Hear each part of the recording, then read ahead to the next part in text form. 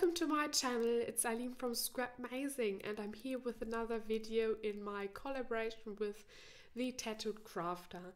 And today our videos are all about our planning process. So how can you plan to document your travels? First of all, I have to say that I normally start planning my documentation after I'm coming back. So when I go somewhere, I normally just go there, take a lot of photos, take memorabilia with me, and just put it in one big bag. I have a huge envelope for it, and then I go and enjoy my travels. So when I come back, I start sorting out and planning my project. So for this collaboration, I already told in my first video that I will be documenting my travels to Australia. I went there in 2013 and was there for 1 year. So it's a huge amount of photos. I have a lot of memorabilia, a lot of stories and memories to document and to tell. So this is a huge project. So for me, it is important to have kind of a guideline how I'm planning my project. To achieve that, I have 5 steps to plan out what I want to do before I even start really going into my project. So the first step is to decide which project I want to work on. So I already did that because I know I want to work on my Australia album or my documentation of my travel experience in Australia, and that's my focus project for the next month. It is important, I think it's important to focus on one project. You can do some other bits and pieces and just create a card here or do a layout here or do some project life, but the main focus of your scrapping time should be on that project. I think it's important because otherwise, if you just do one thing and then the project is not, or you're not continuing creating on this project, then you will not finish it at all, or later it's there and you have to think about all of it again. So focus on one project and decide which you want to do. So first step, get a project out or think about projects you want to document and choose one project. That's the project you want to do in the next weeks or month or however long it takes. So mine will take a long time, I know, but I want to focus on it. So that's step 1. Step 2. So that's kind of how I achieve it. Go to your memorabilia, everything you have about this travel experience, and collect it. So first I put all my photos on my hard drive and had this hard drive there. So I had all the photos together. That's important because sometimes you have like some on the one camera, some on your mobile phone, and get them together on your computer, on your hard drive, wherever you want, but they have to be in one place. Then I collected all the memorabilia, all the things I journaled, all the things we posted on our blog when we went there, and collected all of them and had them together.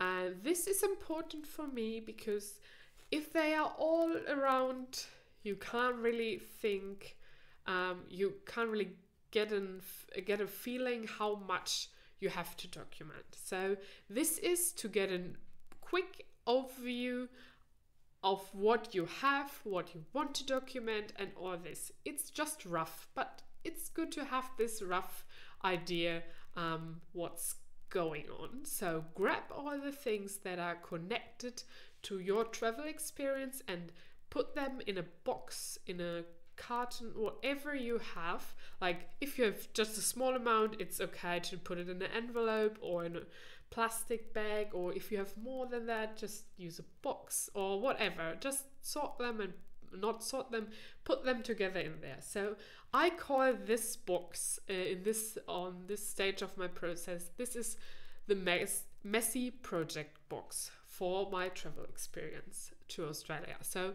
this messy box, it's step 2. Just collect everything and put it in the messy box. Perfect. So step 3.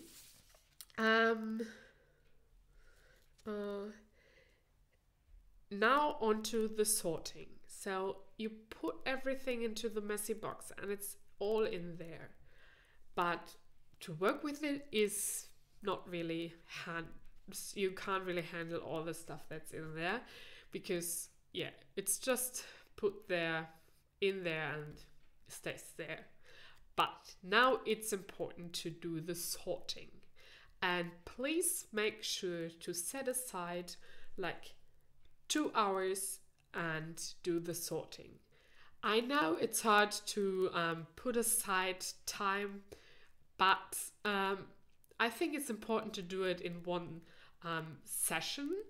And then if you have the time to do it, just take all the memorabilia, and I do my sorting on the floor of my office and just start working with it. And the whole thing for me is to put my memorabilia, my journal things and all the stuff into piles. And these piles depend on whatever I'm documenting. So these piles can be by day, by week, by state, by country, whatever you like. And for me, I sorted my things by state, because I went for 1 year, like doing it by day wouldn't work for me, because I had 360 piles, and yeah, I couldn't handle this. So it's important that you're not doing too many piles, because then you don't have the overview, and it's important to not do less piles, because if you're just doing like you're going on a vacation and doing it's for 2 weeks and you're doing it weekly, then you can do it. It's up to you. So you are the boss and can decide how you want to do it. But I think like 2 piles are not really sorting all the things out enough, because when you have 1 pile together and you're doing 2 piles, they could be quite large. So make sure to have a good amount of piles after sorting. So basically what I did, I said I want to do it by state, and I had 7 piles. So I combined the, let me check. I combined, sorry, I have my notes here because I have to all the things together. Yes, I combined the New South Wales and the Australia Capital Territory together, because we went to Canberra, it was nice, but it was just like 2 or 3 days, so I wanted to do it with the other state together and thought this would work perfectly together.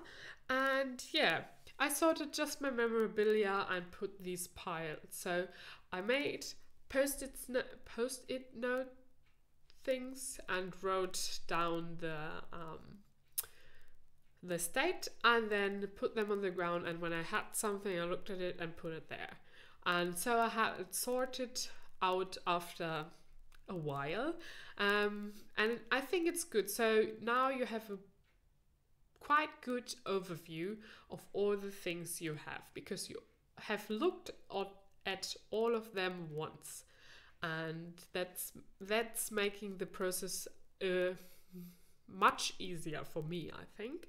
So I just sorted my memorabilia, journaling things and all this, but I don't have photos printed yet. So if you are doing a project and you have already printed your photos, do the same thing with your photos, because then you have all the piles ready, and then you can go on from there.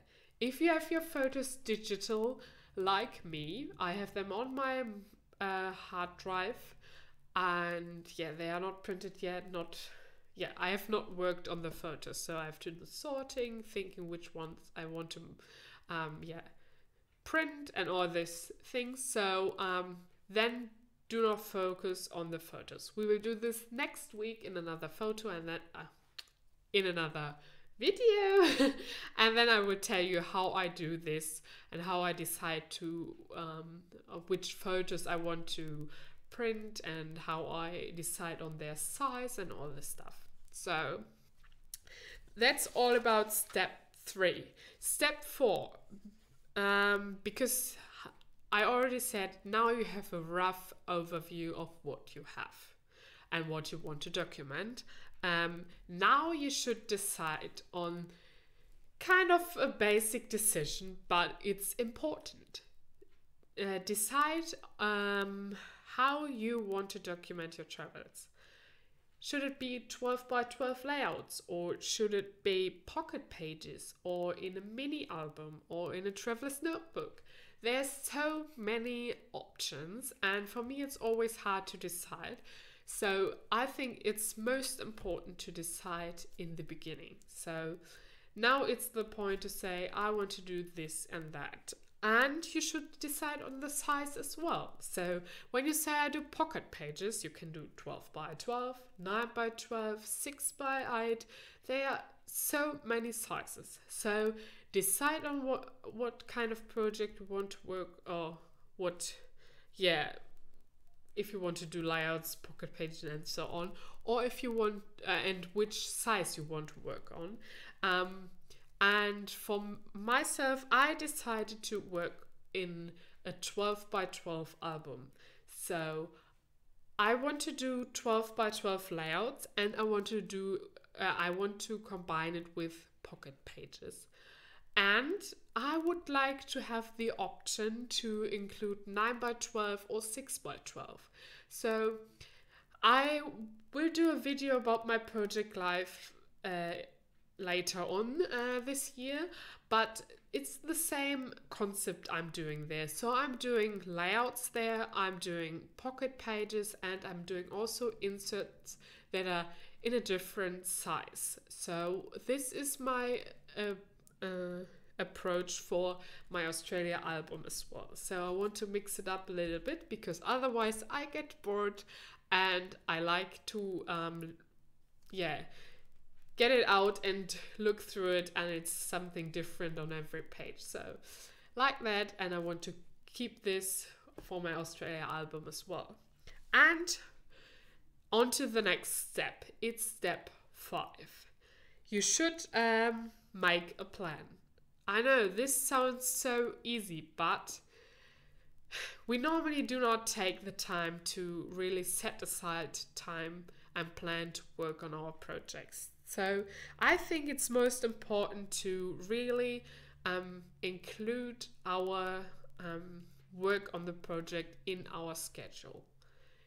So set aside some time, plan it in your planner or wherever you plan your time, and set aside really a fixed appointment with yourself and your project to work on it. You don't have to write what you're doing there, but just set aside the time, like 2 hours on Wednesday from 6 to 8 p.m. You are working on the project. And that's really something you should then really do. So the project will be finished, or will be, you really work on it every week or every now and then when you can, but really try to set aside time for it. And so, these are my 5 tips or steps I'm doing. I hope you try them out, and let me know in the comments below. What do you think? How do you plan your projects? And what's the most important for you to get started and sort all the things out?